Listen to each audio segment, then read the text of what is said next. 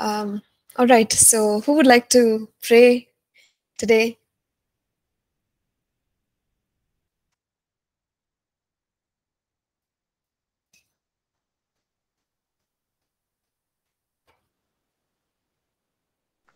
Can I pray, Mom?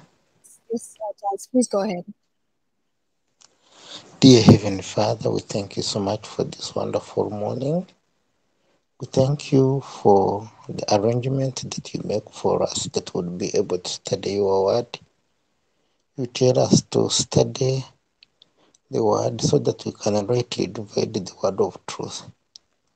Therefore, Lord, as we study this book of Acts and Apostle Paul's life, Lord, may we get out what you wanted us to get so that we will be able to serve you on the earth.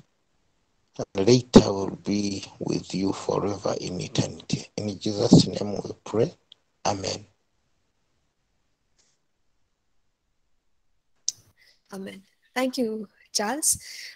So the last class was more of an introduction where we saw what the book of Acts is all about. We saw that it was written by Luke, who was, apart from many other hats that he wore, he was a travel companion of Apostle Paul, and most likely he wrote it as a defense brief for one of the Roman officials to help Paul, during his trial. And this was also most likely written somewhere between somewhere like 65 to 70 AD is what people say. And we see here a wonderful account of the ministry of Jesus after his resurrection, followed by the empowering of his apostles, and then the ministry of the apostles in Jerusalem and the regions around. So we will continue from where we stopped in the last class. There's also a question that we had in class that I will answer first, and then we will get further into it. I think some camera is not like, I just request everyone, if you can, yeah, I mean, as long as you are looking into the camera, that's fine. But if not, then yeah, it'll be good if you can put off your cameras, please. All right. Don't want the class to be disturbed by any movement. All right. Yes, so in the last class, Sri Kumar asked us about Matthias, and he said that, is he on the call yet? Doesn't look like, but I'll go ahead and answer his question anyway. So he said that Matthias's name is not seen anywhere else in the New Testament, but strangely, he is selected as the 12th apostle in the first chapter of the book of Acts. And was Matthias present during the Passover meal that Jesus had together with his disciples?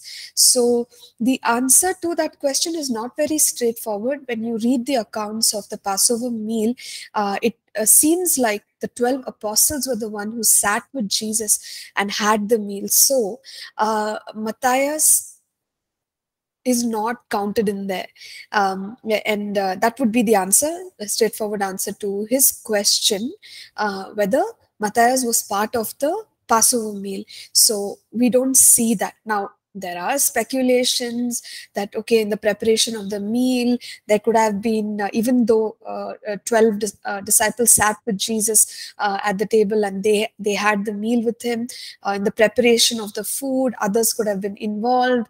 And who those people are, we have no idea. Some people say that it could be women, because women were known to prepare these meals, but it could also be someone else. So could Matthias have been one of those men who prepared the meal?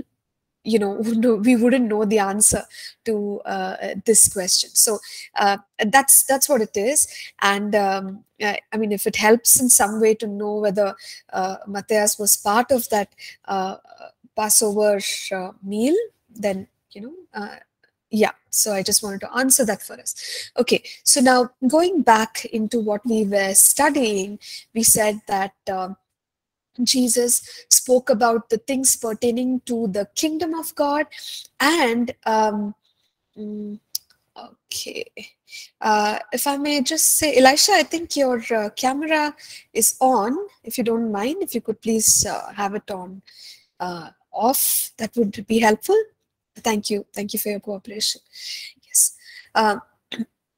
So we said that Jesus spoke about the things pertaining to the kingdom of God, and after that was the promise, of the Father that Jesus talked about, and he encouraged his disciples to wait for the empowering of the Holy Spirit before they went and did any work of the ministry. And then, is the selection, or you may want to call election, of Matthias as led by the Holy Spirit.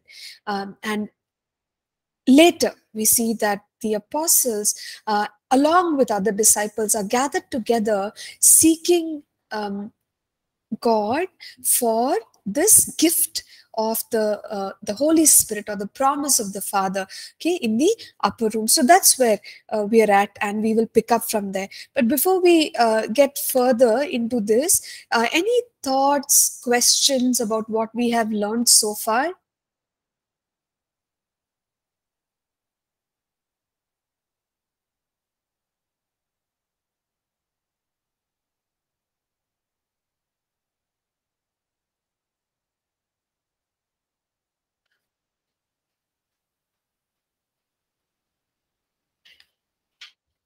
Okay. How about, why is it that Jesus asked his disciples to wait? Why couldn't they go and do the ministry without the baptism in the Holy Spirit? What do you all think about that?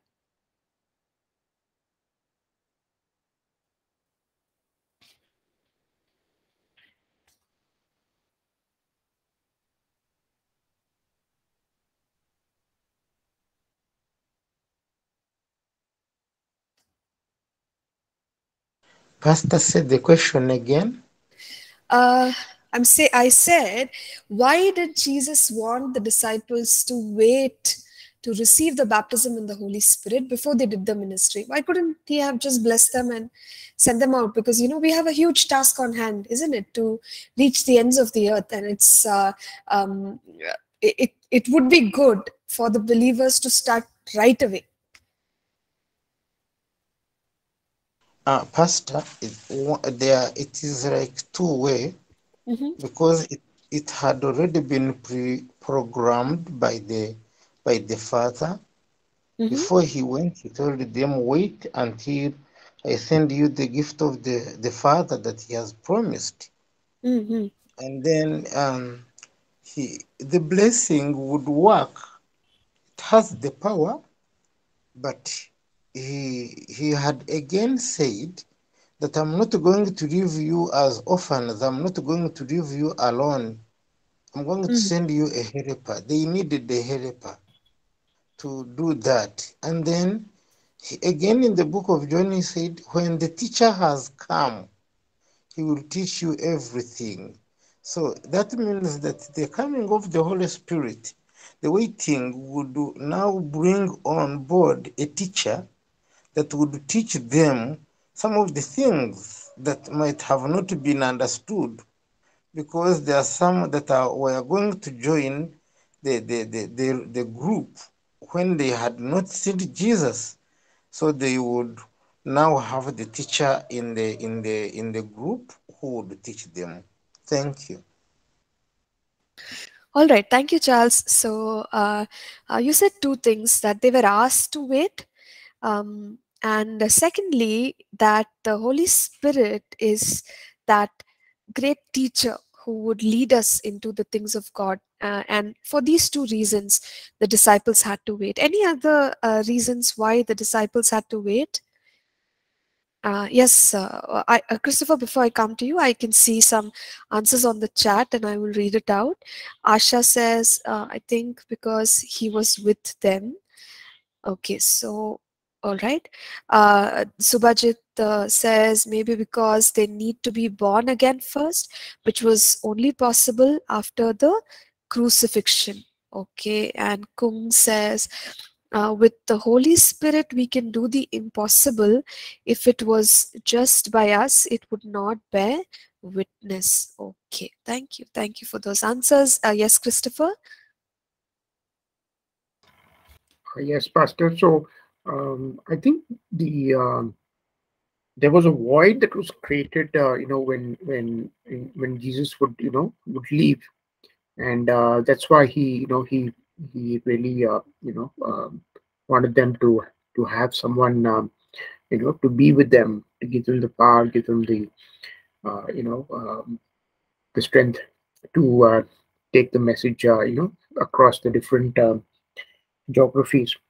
So for me, I think the point is that the Holy Spirit is, as mentioned by a few other people, that it is a blessing and grace that has been given to us to have the Holy Spirit, and that can potentially make us a lot more effective in preaching, teaching, as well as in the healing of people who require that. Yeah. Yes, thank you. Thank you, Christopher. Thank you for sharing your view, and also for stating that with the Holy Spirit that we would be a lot more effective. Okay, so these are much of what all of you all said is correct. We know that Jesus promised the gift of the Holy Spirit, which is also known as the promise of the Father. So in Luke 24, verses 48, 49, there he calls this gift which would be given to the believers as the promise of the Father. This wasn't something new, because later after the outpouring of the Holy Spirit, we will see today that Peter gives a sermon, and in that sermon he quotes from the book of Joel and connects the phenomenon or the event of the baptism in the Holy Spirit to a prophecy of Joel. So Joel 2:28. So this was foretold about the gift that the Father would give his believers. So that is one thing. This was already something that God had planned, and based on what all of us said, I'm sorry, I'm just sharing a scripture here in the chat. This is from John chapter 16 and verse 7, from the NKJV version. It reads, "Nevertheless, I tell you the truth, it is to your advantage that I go away. For if I do not go away, the helper will not come to you. But if I depart, I will send him to you." So, the ministry of the Holy Spirit is beneficial for the equipping and the empowering of the believer. And that is the reason why Jesus wanted every believer to have the Holy Spirit. Okay, so that is one thing. But we also recognize that there are two separate experiences. One is the new birth in Christ Jesus, which is a product of the work of the Holy Spirit, okay, in any human being. So we cannot be born again without the work of the Holy Spirit in us. And in John 3, we see that Jesus talks about the work of the Holy Spirit when Nicodemus comes and asks him, how can one be born again? So there are many other scriptures that tell us that the Holy Spirit is involved in the new birth. Then the second separate experience that we will see is the baptism in the Holy Spirit. So there are two experiences. One is being born again, and the second is the outpouring of the Holy Spirit. Now, in both of this, or rather the baptism in the Holy Spirit. Now, were the disciples born again while they were asked to wait for the baptism in the Holy Spirit? The answer would be yes. Because if you look at John chapter 20, you see that Jesus breathes on the disciples, and he says, receive ye the Spirit, in John chapter 12. And that is them being born again, because before that they were not born again. Jesus had not died yet, and Jesus had not given his Spirit to them yet. But after his death, burial, and resurrection, he does this of breathing upon the disciples, and that tells us that they were born again by the work of the Spirit. Breath, we'll see later. Breath is ruah, or it is related to the Holy Spirit in scriptures in many places. So the born again experience was something that the apostles had experienced, and Jesus asked them to wait even after that, and said that they need a separate experience, which is the baptism in the Holy Spirit, which will empower them to do what they needed to do in the world. And that's why in John 16:7, he knew that it's advantageous. It's an advantage for us to have the Holy Spirit with us. And even Jesus, in all of his ministry, as you read about him, even in Luke chapter 4, when we read about the temptation of Jesus in the wilderness, and he comes out of the wilderness, the scriptures tell us, I think it's Luke 4:14, where he came with the power. He came with the power of the Spirit. So the signs, wonders, miracles that Jesus was walking in were because of the Holy Spirit who was working in and through Jesus. Okay, so this is the reason why the baptism in the Holy Spirit was so crucial, and Jesus knew that the ministry of the believers, though they could do ministry, they could go and speak about the Lord Jesus and all that he did, and give a call for people to accept Christ, be born again. It wouldn't be as effective as God wanted it to be. And that is why Acts 1:8 says, and you shall receive power when the Holy Spirit has come upon you, and you shall be my witnesses in Jerusalem, Judea, Samaria, and even to the ends of the earth. So the power, okay, to be a witness with power, is what Jesus wanted for the believers. Any questions, any doubts, or can we move on from here if things are clear?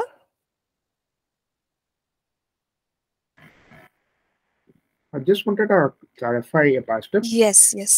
Can we do the baptism of the Holy Spirit before the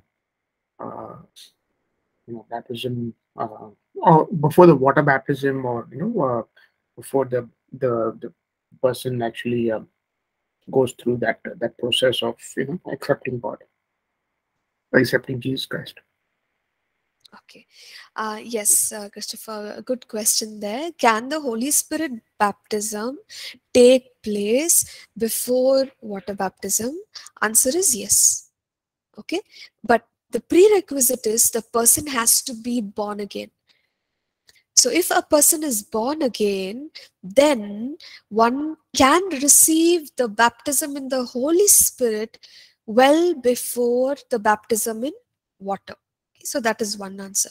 Then in what you just said, Christopher, you said being baptized in water or being born again. So actually both of these, one could be baptized in water, but they may not be born again. Okay. Being born again is you believe in your heart and you confess with your mouth the Lord Jesus. So that's how being born again takes place. And water baptism is our display of that decision which has been made.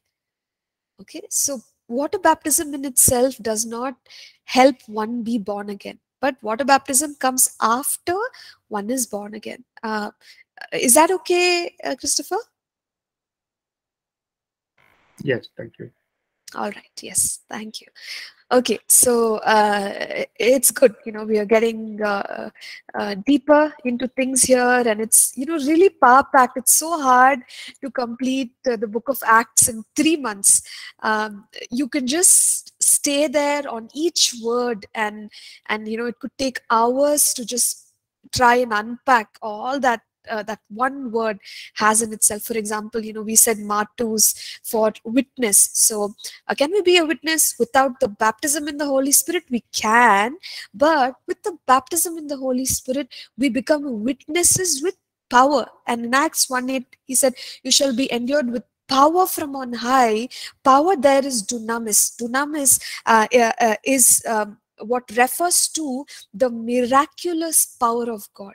And so you see later on, after the baptism in the Holy Spirit, the same disciples, who were fearful, very confused, who did not have a focus in ministry, who were, just getting by with regular life. Something happens to them, and in these 28 chapters of Acts, you see those same people uh, making an impact, okay, among the people. How did that happen? That happened because the endowment of power from on high, dunamis, that made them a witness, the kind of witness that God wants here on the earth. Witnesses with power who can not just, you remember when we touched on the first few verses of the book of Acts, what did we read there? We saw in verse 1, the former account I made, O Theophilus, of all that Jesus began both to do and teach. So teaching, yes, we will teach, but there's also the demonstration of the power and the glory of God, which is what God wanted for every child of his. And that is the reason why Jesus said, "You wait, don't go yet, you wait for the baptism in the Holy Spirit, and then you proceed. You will be able to see a mighty impact wherever I place you." So we've understood now that being born again and being baptized in the Holy Spirit are two distinct experiences that every believer can experience. Okay, so from here we'll move forward. So we saw how in the last session, when we were doing the last portions of Acts chapter 1, we had the selection of Matthias, and just put this in my Bible here.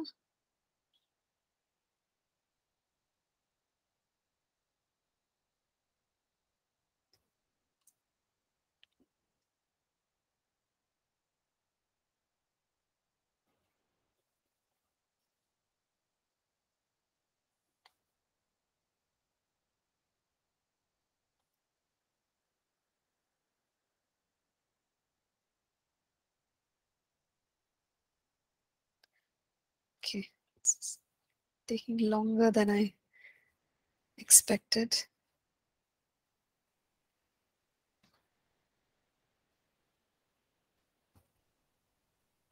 What is just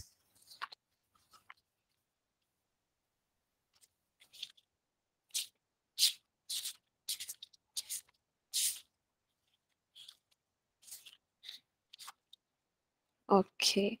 So the choosing of Matthias, and now we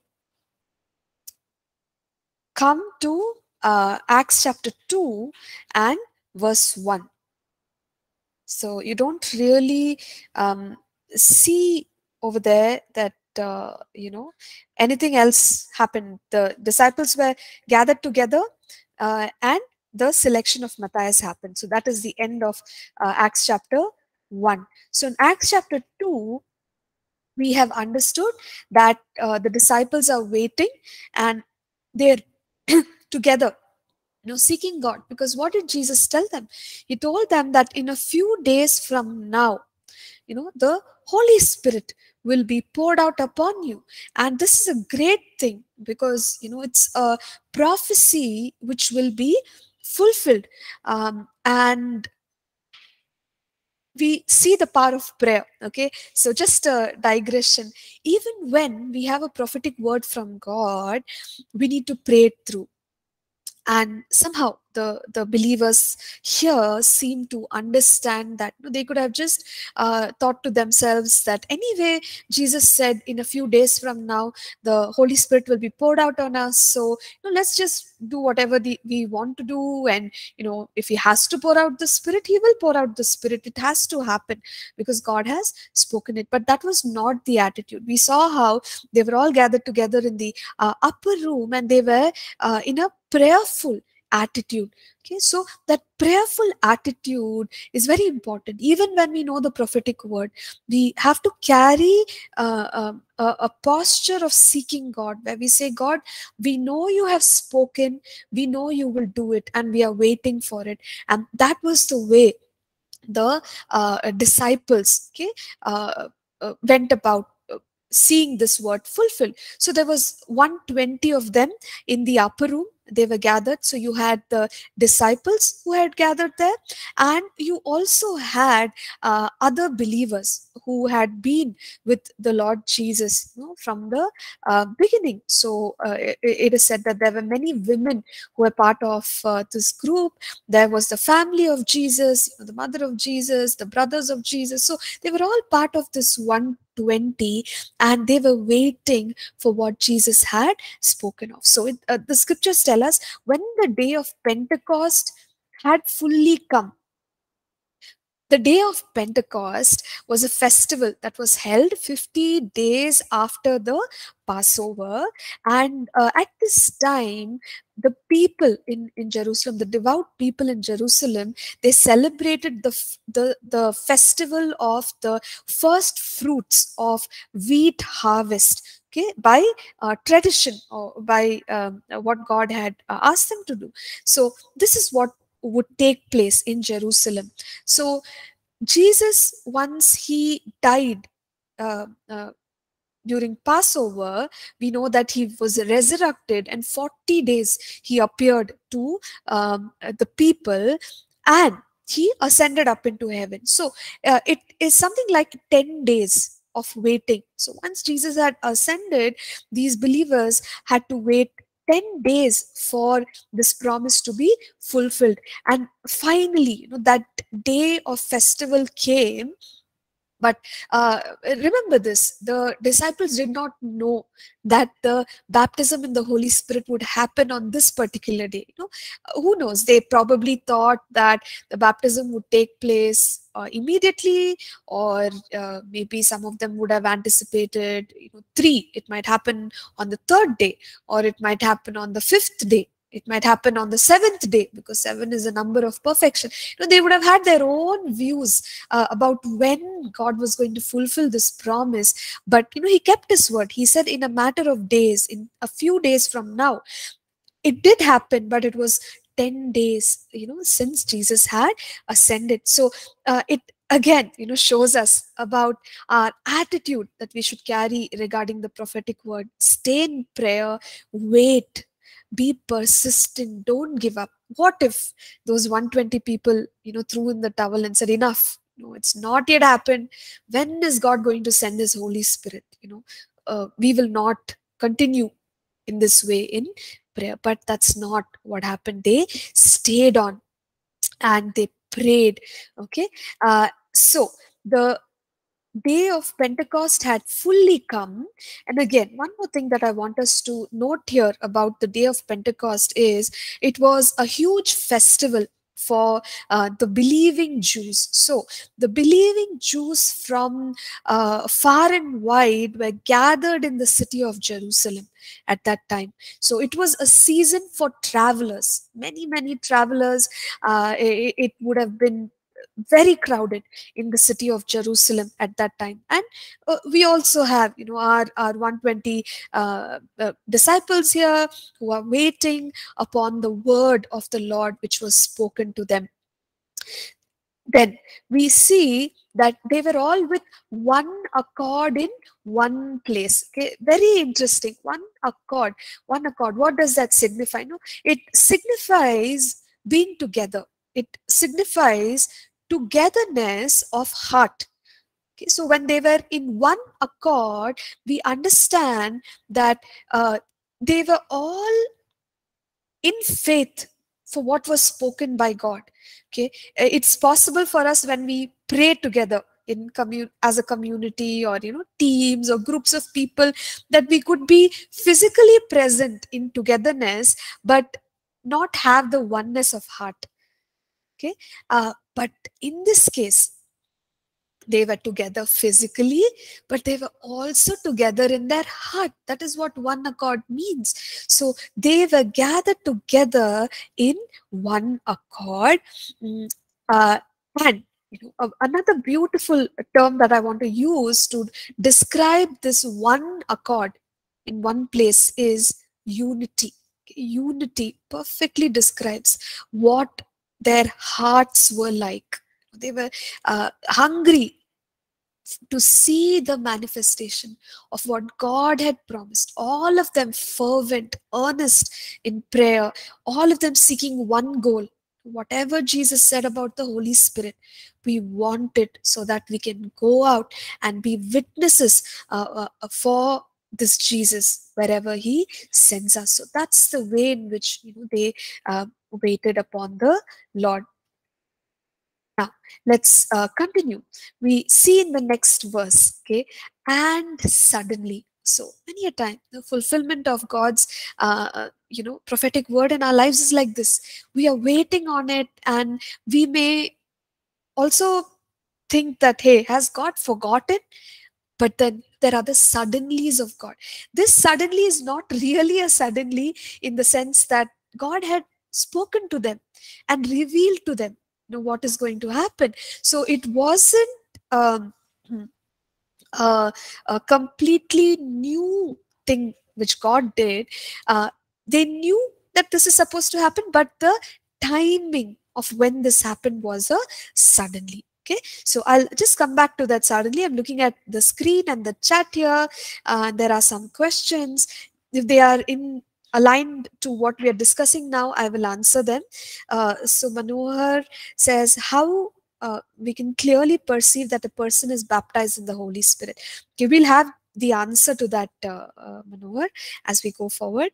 Then Abhishek, Pastor, do we need to wait for the baptism of the Holy Spirit like the disciples? Excellent question. In fact, I was hoping that this question would come up when we said Jesus told them to wait. Okay, so I'll answer Abhishek's question, and I think Brother Manohar's question will be answered later. For us now, Abhishek, we don't have to wait a 10-day period or any duration for the baptism in the Holy Spirit. Why? Why is that? When you look at the book of Acts, you see that people were baptized in the Holy Spirit almost immediately after believing. So nobody practiced this waiting anymore. The only time we see the waiting is for the first baptism in the Holy Spirit, which was in the book of Acts chapter 2. Okay. Beyond that, you don't see that example in the early church at all, which is why we do not practice waiting for baptism in the Holy Spirit. Okay, so yeah, I think that in itself would answer your question completely. Is it helpful, Abhishek, or did you have any follow-up questions to that? Okay, great. Yeah, right. So I know that we have all these concepts where we think, okay, once you're born again, you need X amount of time before you can receive the baptism in the Holy Spirit. But it's really funny. Like if you look at I think it's Acts chapter 10, where a person called Cornelius, who's a Gentile, okay, hears the gospel. He receives it even before Peter can lay hands on him. While Peter is talking, he's baptized in the Holy Spirit. And Peter says at that moment, if God did not stop, like he gave these people the baptism in the Holy Spirit, why should we stop them from being baptized in water? So they go ahead and they get them baptized in water after that. So you see how God is working. God didn't wait, even a day for Cornelius and his family to be baptized in the Holy Spirit. So our answer would be, we don't have to wait or tarry for the baptism in the Holy Spirit. The baptism in the Holy Spirit can happen in the next breath, after one is born again also. Okay, so that's how it is. Yes, Shri Kumar, I see your hands raised. Thank you, Pastor. I agree with your point, but I have a small doubt on that. Even what you said is absolutely right. But but I have seen many people, even after taking baptism, they are not baptized in the Holy Spirit. Like, no, they're not praying in tongues. And that signs of the baptism, is it because of the ignorance of the people, or what is the reason that that baptism of the Holy Spirit is not getting manifest? My second question is, I wanted to know that when the apostles were there on the upper room, they were now I want you to help me to understand this. They took the baptism of John the Baptist, and so now when you read the book of Acts chapter 19 verse 3 and 4, you will find that Paul also asked them that which baptism you took, and they gave them the baptism. Then he gave the baptism in the name of Jesus. After that, they received the Holy Spirit. So is it possible that it is not in the scripture, but is it possible that did the apostles also took the baptism before they got baptized with the Holy Spirit? Hope you understood my question. Thank you, Pastor. Thank you. That is my. Yes, thank you, Shri Kumar. I hope, I will remember it in order and answer properly. So the first one is, you said, even when someone's baptized in the Holy Spirit, how is it that they don't manifest it, right? Is that... Yes.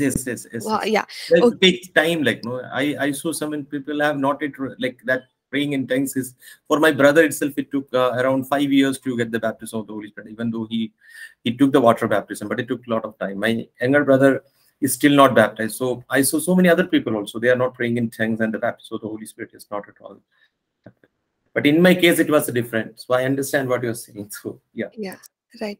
So yeah, I think in practice you see different different experiences that people have, and the reason why some may not, like people may go for the baptism in the Holy Spirit, they may not receive it for various reasons. Maybe they don't have a proper understanding, because it all depends on faith. Okay. So if they don't have a proper understanding, many a time, like at least I have seen people come in knowing the theory of the baptism in the Holy Spirit, but deep within they have some apprehension. They're not very open, like, what if I get baptized? I'm not sure if I want to speak in tongues. I'm not sure if I want all this that is being spoken of. So we really don't know the internal state of mind of a certain individual. But I believe God is very gracious. So I do know that there are many people, like, they go and for whatever reason they don't receive it even after prayer. But the right thing to do is to keep going back and praying for it, Shri Kumar, because we see that this is the promise of the Father, which he wants for all his children. So keep going back. Like, if you don't receive it, then keep going back. Okay. But if you have received it, then for someone to use it, or let's say with the one of the basic gifts, which is the gift of speaking in tongues, we need to speak in tongues and take the initiative to do it, because we will see later that it is, even though the Spirit was poured out and the Spirit gave the utterance, it is the believers who spoke. So it took their will and their faculties, for this language of the Holy Spirit to be heard from them. So yes, the Holy Spirit will give us, but we have to speak. So as a believer, if I'm baptized with the Holy Spirit and I can speak in tongues, but I don't speak in tongues, it's not that the Holy Spirit is not giving me the utterance, but I'm not speaking. So one has to take the initiative. Okay, so that is about your first part. The second part would be baptism in water. You're asking if the disciples of Jesus were baptized in John's baptism, which is in water and is of repentance. I you don't really read that they were baptized and all that, but my assumption is yes, because Jesus himself was baptized, and he whatever he did, he got his disciples to follow the same path. So it's most likely that all of these disciples were baptized in water. Okay, does that answer your No, questions? my question is, I understood that. My question is, did they took another baptism in the name of Jesus? Because in the book of Acts, it says that in 19:3-4, when the Paul finds some disciples of John, and later they later they try to then he asked that, did you heard about the Holy Spirit? Then he said no. Then he gave the baptism in the name of Jesus. So my question is, did all those 120 people who are in the on the upper room, did they also took the baptism in the name of Jesus before receiving the Holy Spirit? That is my question. It's possible. Yeah, I would just leave it with that, Shikman, because we don't have that's picture why, and because that verse. is one doubt I was always in my mind, that like as last time I asked the Matthias thing. So this is also one of the doubt I have, that whether they took then another baptism in the name of Jesus before the baptism of the Holy Spirit. That's my question, because I know it's, as you said, we know that yes, they have followed Jesus and they took the baptism of the John the baptism, but did they took the baptism in the name of Jesus? That is my my doubt actually. Thank you, Pastor. Yeah, sure. Thank you. So it's possible, but we don't read about it. Yeah, that's why. Because of the based on Acts chapter 19, verse 3-4, I asked that question, because Paul gave the baptism of in the name of Jesus to those disciples. Then the Holy Spirit comes. So that's why my question, I connected that question. Okay. Sure. Yeah, thank you, Pastor. Thank you. All right. Yeah. Thank you. Abraham, I see a comment here. It says, Pastor, please, what is the right way to pray for someone to receive the Holy Spirit? Receive the Holy Spirit? Teach them first, or just pray even if they do not understand it? Okay. So my easiest answer to you, Abraham, would be to download the publication Holy Spirit Baptism, which is available for you in PDF form from apcw.org/books, and it will answer all the questions that you have here. How do we pray for baptism in the Holy Spirit? And how do we teach people about the baptism in the Holy Spirit? And I think by the time we finish Acts chapter 2, you will also have an slight idea about it. Okay, so I hope that's fine. Just for paucity of time, I don't want to go too much into just one concept here. Yes, Christopher and Maggie, we are stuck at Acts chapter 2, verse 1. Yes, go ahead, Christopher. Yes, Pastor. Actually, I have two questions. One is, if you could just share a little bit about your own personal experience after you got the Holy Spirit baptism. The point, I guess, is that we have a very, very dramatic transformation in the when the disciples actually got received the Holy Spirit. And so I just wanted to understand a bit on that.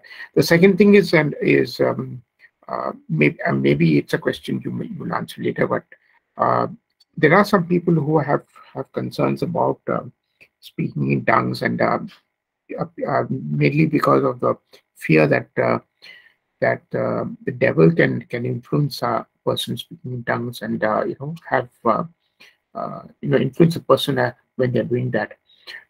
So they have some concern whether they should even speak in tongues, and they have that fear. So I just want to get some clarity on that. Yeah, sure, Christopher. So to answer your first question about my personal experience, I was born again, around the age of 11, and since then I had exposure because my mom would take me to all these meetings, and I would see people speaking in tongues, and so I had no um, like mentally I did not have any block about baptism in the Holy Spirit as a child.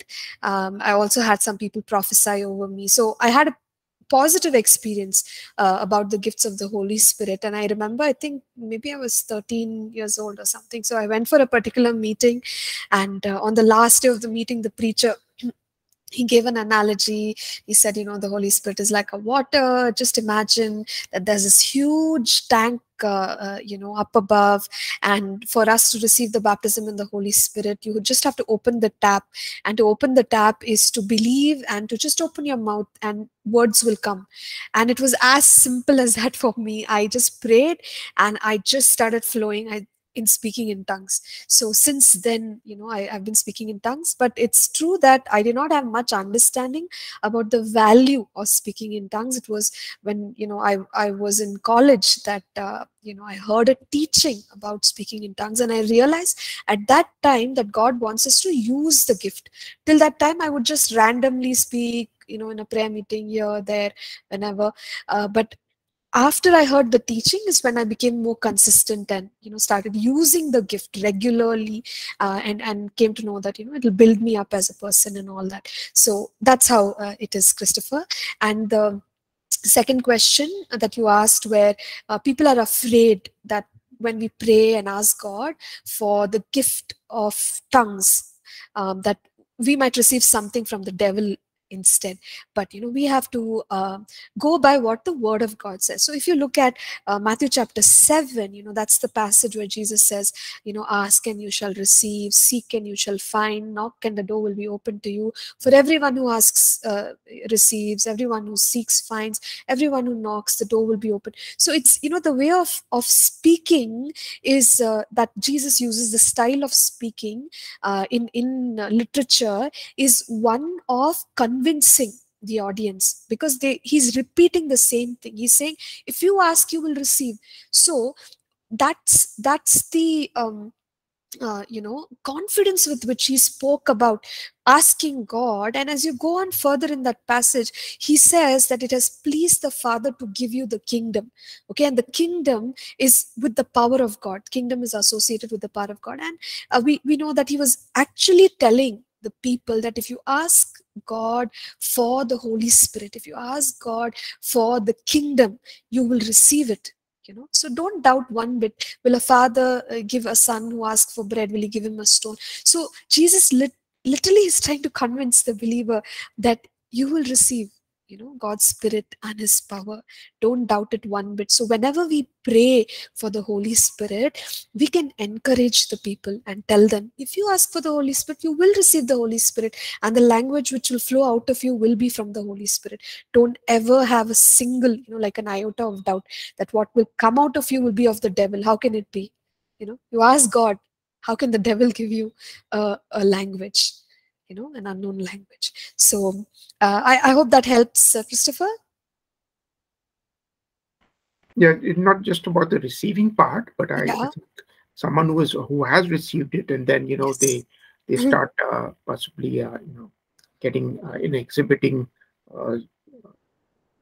devil like it doesn't seem to be coming from the Holy Spirit for someone who has received it already. So maybe there is I don't know what how. Yeah, I kind of get what you're saying. Sorry to interrupt you there, but the point I would make, Christopher, is when somebody is speaking in tongues, it's very hard for us to discern, you know, is this person speaking by the Holy Spirit? Is this person, because we don't understand the language. Even by their expressions, it's very hard for us to tell. And so I think you all have learned this in the Keys to Supernatural Ministry. Wait for the fruit. The fruit will tell, whether or not that manifestation of the gift is from the Holy Spirit or not. So in that moment, it's very hard to tell, is it from the devil? Is it from God? Does that make sense? Right. Okay. Thank you. Okay, great. Okay, so we will take a break, 10 minutes. We'll come back at 10:01 and move past Acts chapter 2, verse 1. Okay, so see you all soon. Hope you can refresh yourselves and be back. Thank you.